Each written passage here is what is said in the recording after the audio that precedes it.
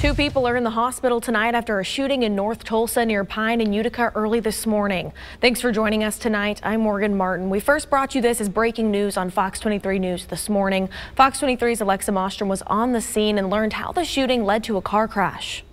Dozens of Tulsa police officers lined the streets of a North Tulsa neighborhood Saturday morning. Police blocked off an area around a house, along with the area down the street where this SUV crashed into a pole and brought down power lines. I spoke with Tulsa Police Lieutenant Justin Oxford, who said they were first called about the crash a little after 2 a.m. When officers arrived, they found two people inside the vehicle had been shot, male and a female. Oxford says neighbors down the street called about gunshots in the area, and officers found several shell casings by a house. Oxford believes this was all started by some sort of an argument between people in the house and the two people who were in the SUV. It appears that there was an altercation and people from the residence were shooting at the vehicle.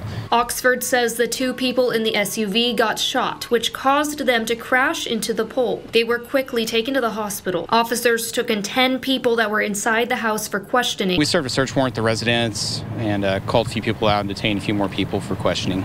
Oxford says no one else was injured and they don't believe there's any danger to the public. Covering news that matters, I'm Alexa Mostrom, Fox 23 News. And we're working to learn the condition of the two people who were shot and who the shooter was. We'll keep you updated as we learn more.